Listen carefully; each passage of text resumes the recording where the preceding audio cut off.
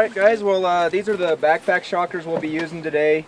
And we end up using these quite a bit for fisheries work, and they're really great because you don't have to haul a boat somewhere or be hauling generators to be able to shock fish. And for real remote places, these are just ideal. So what we're gonna do is we're gonna start at the downstream end of this and work our way up, just shocking the fish. And then one of the big assumptions with this method is that your effort is the same for each pass. So first thing I'll have you guys do, if you see right here, it's on this one on that unit, there's plugins for the cathode. And this is gonna be the little rat tail that follows you around, and this is where the negative side of the current's gonna be. Plug it in here, and this kind of locks in there, so that panel goes on again. And in theory, when we have this set up right, the fish are gonna come right towards it, because you don't want it fishing hot enough that you're barbecuing everything, but you also don't want to just be hitting them hard enough that you just spook them upstream. So we're gonna have them set, so hopefully they're just coming right into you as you bring this, this wand back to you. As their muscles contract, then they swim forward, and so and the forward is toward the anode. Yep. So it should pull them right to the anode, and then you net them. So if you're real good at this, you go through and you should have 80-some% of the fish. So the first pass. The second pass, you go through, you get the other 20%, and you should be cleaning up the leftovers. The small ones are going to be like this big. Largest ones probably 9 inches, 10 inches, 9 out of inches, here.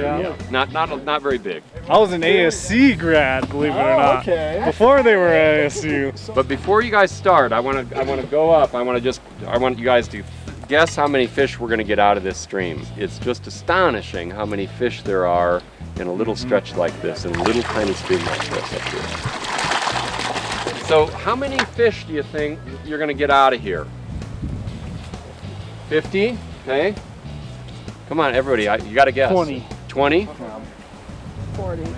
63. 63? 75. 75? Linda? 70? 41. Okay.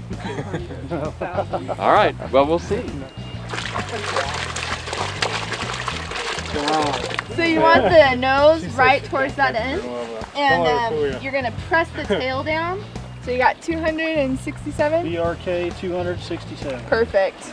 I started the Monday after I graduated. So I'm living the life of a seasonal right now, so it works so that I work 6 months out of each year doing this. So from May through November I'm here doing this, and then over the winter I go find seasonals somewhere where it doesn't snow and there's jobs. So.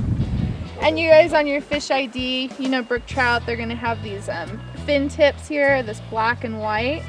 And then they have this mottled type of coloration up on top. And these red dots. Browns also have these red dots, but they're circled by a round circle. Just drop a fish in, hold it down, we're reading in millimeters. Tell April the species, so we have rainbows or brooks. Weigh it, and then give her a millimeter length. And then it goes in, they go in that bucket over here. This is our return to the water bucket. Beautiful. That one, yeah. Okay? All right.